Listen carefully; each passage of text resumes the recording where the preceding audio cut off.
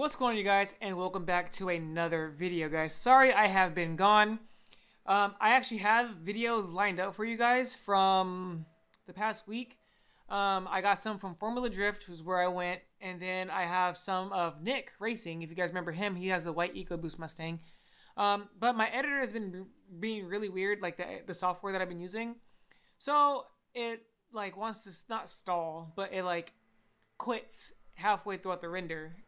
So hopefully this one's gonna be better. I am finally back on my 4K camera. I think I'm using like 2.7K or something like that. But today's video is gonna be how to get and how to keep car sponsors. So if you guys already know, I have a few car sponsors of my own. I have Silver's Cozy Customs, I have S450 Parts, and then I have Top Label, who was one of my original car sponsors. I also had Super Clean as a car sponsor, and we parted ways, but I might get back on with them later on in life. But this is what this video is about: 5 ways to keep and get car sponsors. But before we do that, let's go ahead and hit that hit that subscribe button to be and the bell icon to be notified. You can tell I haven't done this in a while. To be notified when my videos do come out. I am almost at 1,000 subs, which is my goal. Hopefully I can hit it by the end of the year. I have some videos coming out for you guys, so let's go ahead and get into that. So go ahead and roll that intro and we'll get started. So like I said,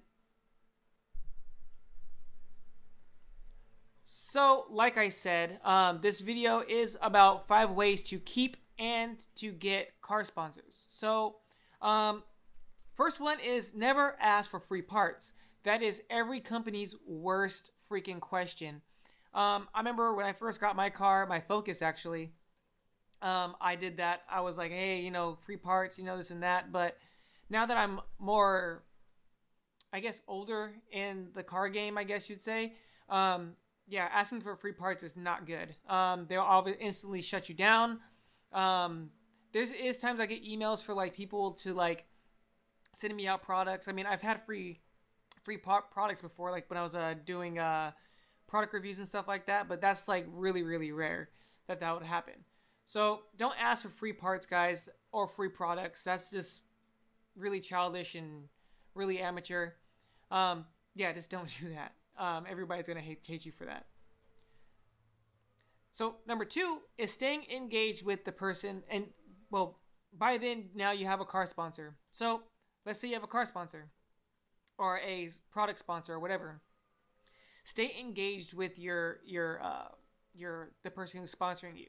So Silver Cozy Customs, they did my shift boot and e-brake boot. I stay engaged with them all the time.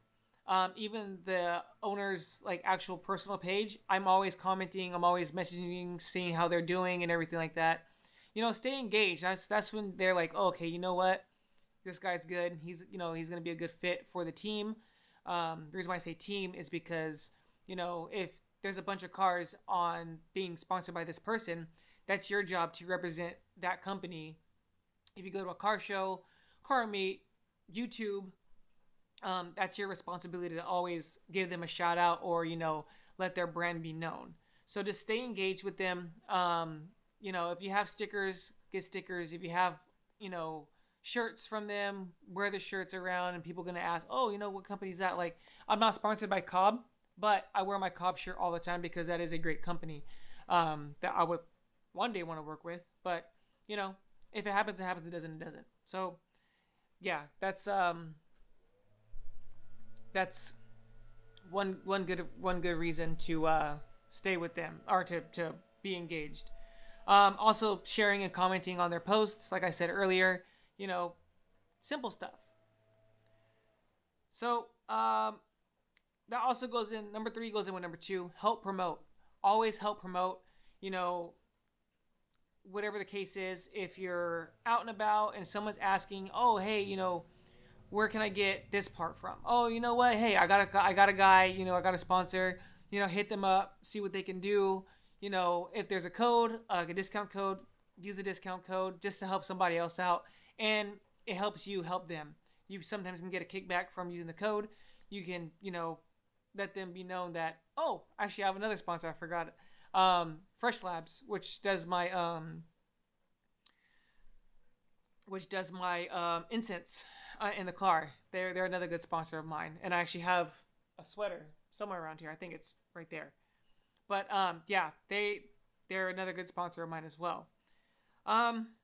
Keeping a healthy relationship, you know, always asking, hey, what's new going to be coming out?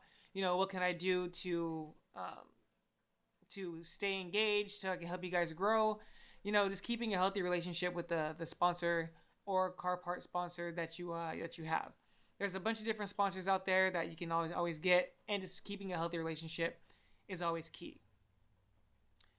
Number 5 is be persistent if you're trying to get into a car sponsor. So, what do they say? Like if you're dating, like if you're in the dating scene, you know, shotgun blast. You know, throw your shot over here, throw your shot over there, throw your shot over there.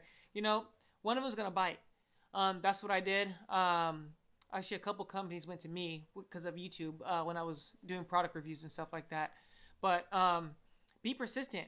You know, always ask, hey, you know, you guys taking car sponsors? You know, hey, is there a discount code that I can use? Or, hey, you know, what does it take to be sponsored by this company?